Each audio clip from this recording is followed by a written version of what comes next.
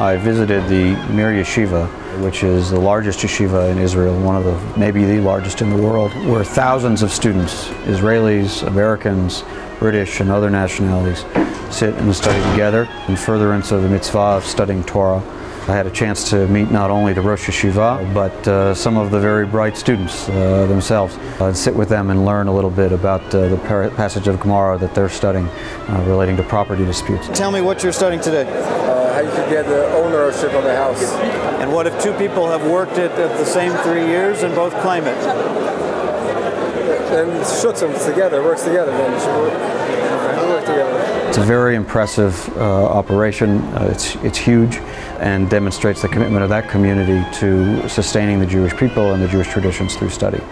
Do they all study the same portion at the same time? Basically, there's a mainstream text that's learned, and there are different groups that learn other things who they continue their studies. Then I came to visit Bedomaich, Chayi,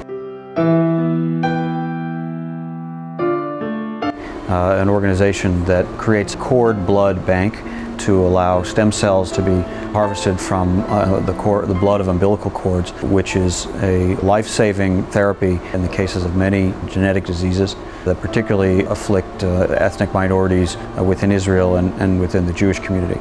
I was honored to help dedicate a new laboratory in which they're processing and storing the cord blood for future use. זה כן מפעל חסד, אני הייתי אומר זה עבודת קודש.